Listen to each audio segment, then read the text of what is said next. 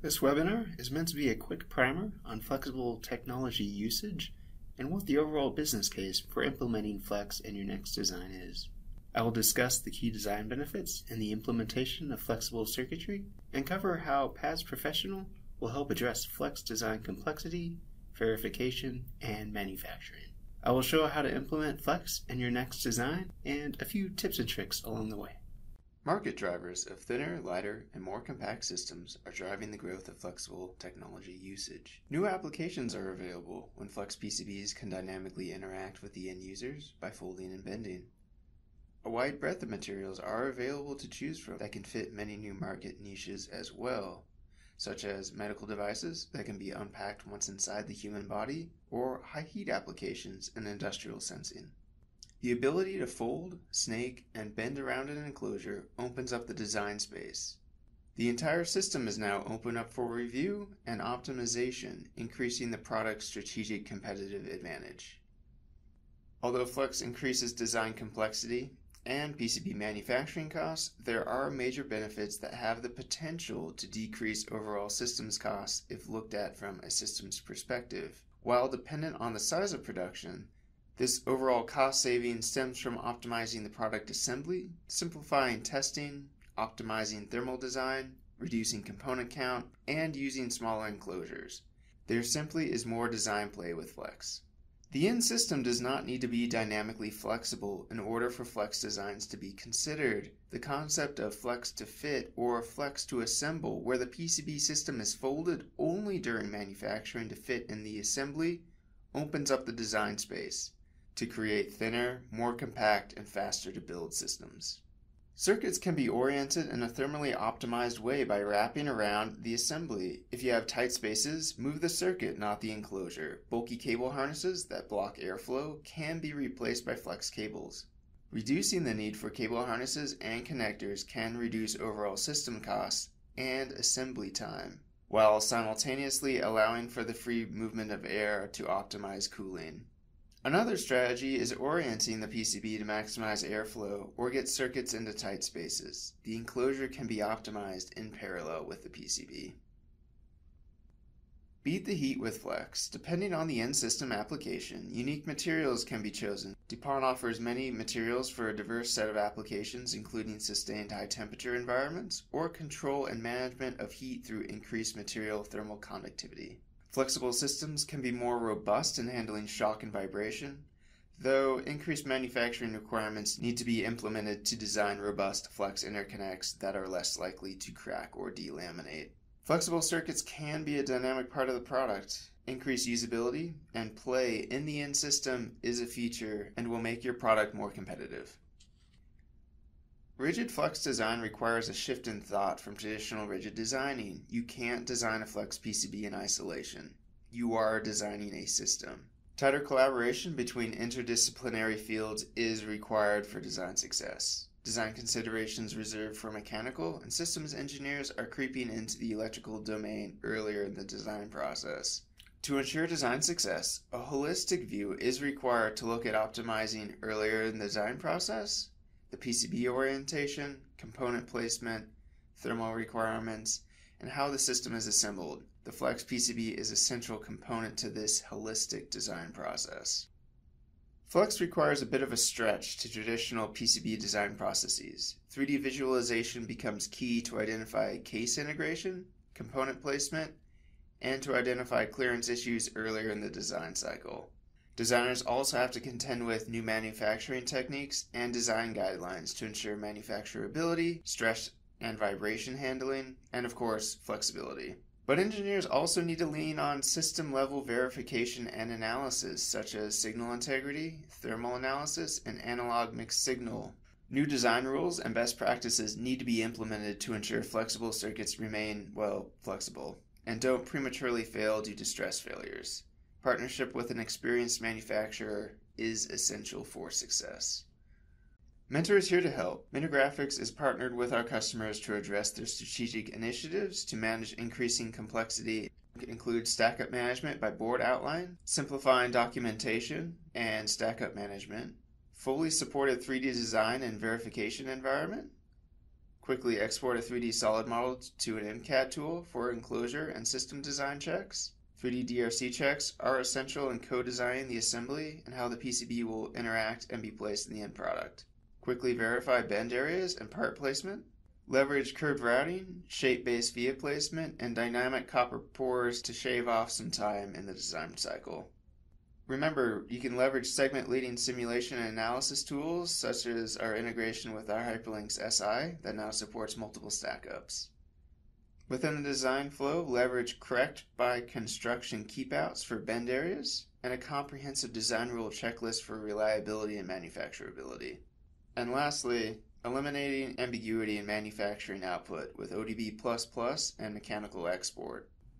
In this video, I will cover stackup assignment, Rigid-Flex board outline creation, defining bend areas, and a few tips and tricks along the way. This demo is constrained to Rigid-Flex design using an embedded cover layer, where the cover layer is laminated into the rigid section, as opposed to a bikini cover layer, where the cover layer is only applied to the flex section and partially extends into the rigid section for stress relief and adhesion. A flex design requires a master stackup consisting of all layers to be used in the design. Each board outline can then be assigned a subset of this master stackup. Let's open up the Stackup editor through Setup Stackup Editor. In this example, I have previously defined a flex cable with a top cover layer, a plane layer, a polyimide flex core, a signal layer, and then a bottom cover layer. The cover layers aid in copper adhesion and scratch protection. In the Stackup editor, by right mouse button clicking, a user can insert below or above a specific layer and insert new layers such as cover, signal, and plane layers. Once a layer is created, go ahead and rename it to make the stackup easier to read. Then define the thickness, dielectric constant, and thermal conductivity. Once the master stackup is defined, individual board outlines can be assigned their respective stackups from the master stackup. Double-click on the board outline, then click on the ellipses to expand the layer stackup. Notice the cover layers are included in the rigid stackup for an embedded cover layer design. To verify the stackup assigned, you can open up a read-only stackup of the enabled layers and visually look at the stackup. Next, let's define the flex cable board outline.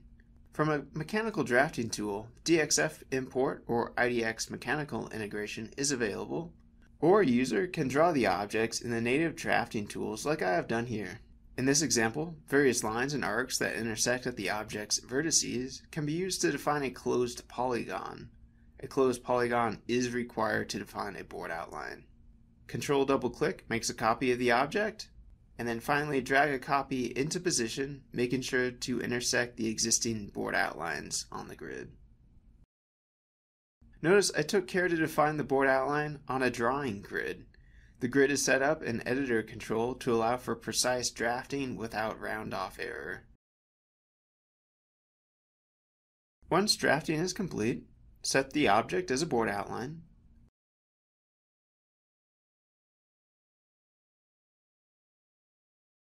Define the stackup, in this case the cover, plane, signal, and bottom cover layers.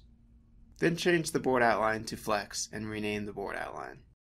Each board outline will have an associated route border that is used as a render fence for the plane data and as a trace keepout. To quickly generate a route border, a built-in tool is provided. Draw, Generate Route Border. Select the single route border for the entire design, then select the desired shrink by and click OK. Once generated, change the line width to a 0 line width. And take note that the plane layers have automatically filled throughout the entire design, including the flex cable and flex hinge. Next, define the flex region that will flex with bend areas. Draw the bend area through Draw, Bend Area. You can change the settings now or later. For now, let's change the bend to 96 degrees. When starting the bend area, you must start and end outside the board outlines you want associated with the bend region. Quickly add a 3D view to visualize the bend area. As a note, any changes made to the bend area will cause the boards to be redrawn in 3D. Go back to 2D view and double-click on the bend area. Let's set a more aggressive angle of 130 degrees. Select the 3D view tab. With the boards closer together, let's measure a clearance. Right mouse button click in the 3D window, select Measure Minimum Distance, then click on a component face of the Ethernet jack.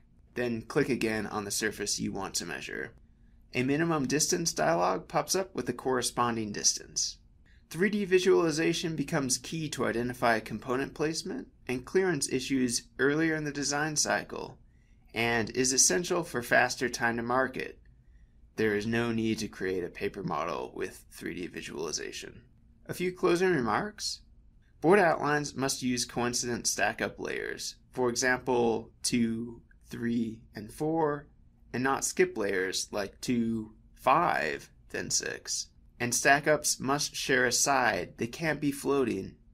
And finally, the route border must coincide with the correct board outline. In this video, I will showcase some tool capabilities and time-saving functionality in creating flexible circuits, including fan-out generation, teardrops, routing algorithms, best practices when routing in flex regions to maintain flexibility, and show off via fencing, dynamic copper boards, and cover some DRC checks. Before getting into the tool, I wanted to briefly cover a few concepts. I-beaming will cause undesired rigidity in a flexible circuit. I-beaming is caused when traces on multiple layers are not staggered. Straight, uniform, non-bending, and perpendicular routing in bend areas is advised to minimize unequal stress on the trace structures. This means avoid changes in trace width, routing at odd angles in relation to the bend, and avoiding trace cornering. Vias in flexible bend areas are also prone to stress fractures due to deformation during flexing. Curved teardrops are a low-effort technique to alleviate stress risers by adding additional curved copper to the transition between trace, via, and pads. Though, if the nets are high speed, it is worth noting that adding a curved copper shape will add an impedance discontinuity. Curved teardrops add more area for drill hole variance and annular ring clearances, as well as adding extra area for increased copper adhesion in flex designs. If using planes, it's best to add cross-hatching to save weight, increase flexibility, and for EMI shielding. As an alternative, there are conductive shielding films available for EMI shielding.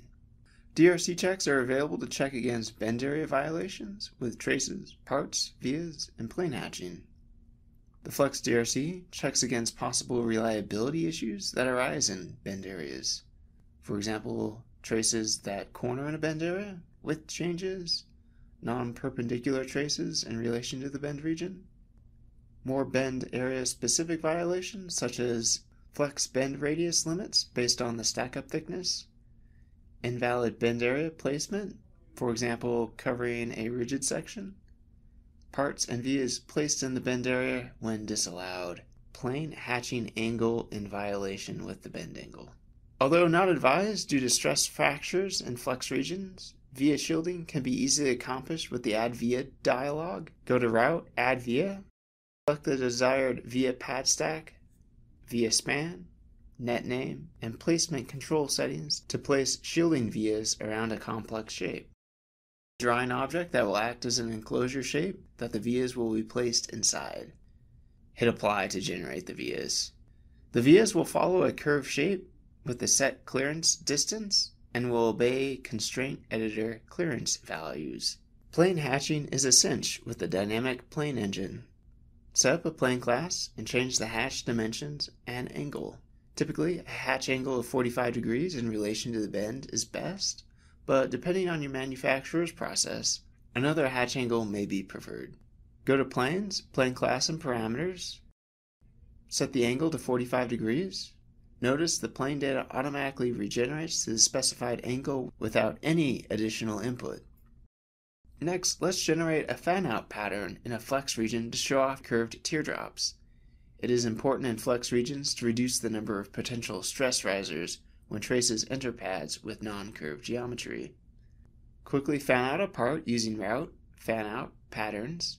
Set the direction to be outside the chip and use the minimum grid spacing. Let's turn on the dynamic teardrops and place the teardrops. Route, teardrops, and trace drops. Curved teardrops. Click selected objects, then process. Teardrops are then added to the selected objects. Curve routing is as easy as routing in hockey stick mode. Just hit F11 to toggle on curved mode. Curve routing can also be applied as a post process. Select the desired bend, then go to Route, Edit Routes, Modify Corners. Set the action to change to arcs and make sure to set the scope of the dialog to selected corners and not the entire design. Hit Apply. The corners are replaced with bend curves. Curve bends help to alleviate stress risers on sharp corners. In this video, I covered the business cases for implementing flex in your design, the benefits and challenges that come with implementing flex circuitry in your design, and how to address these design challenges with the PADS Professional Flex option. Thank you.